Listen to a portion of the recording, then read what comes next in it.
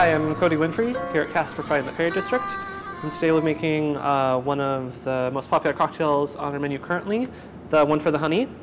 It is essentially a Manhattan build, but in lieu of a sweet vermouth, we use a smoked honey syrup. So, pretty simple cocktail to begin. I use 2 ounces of rye whiskey. Today I'm using Ritter House rye.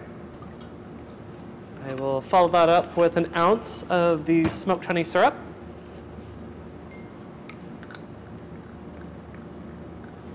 And then I add about a good 6 dashes of Angostura and roughly half that of orange.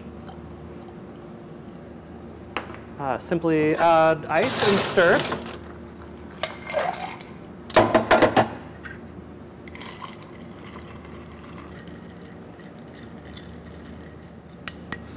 And then in a coupe glass, we'll strain.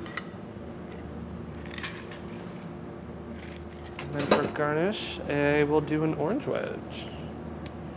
Get the expression over the top. Give it a twist. And that's all there is to it. The one for the honey. Cheers.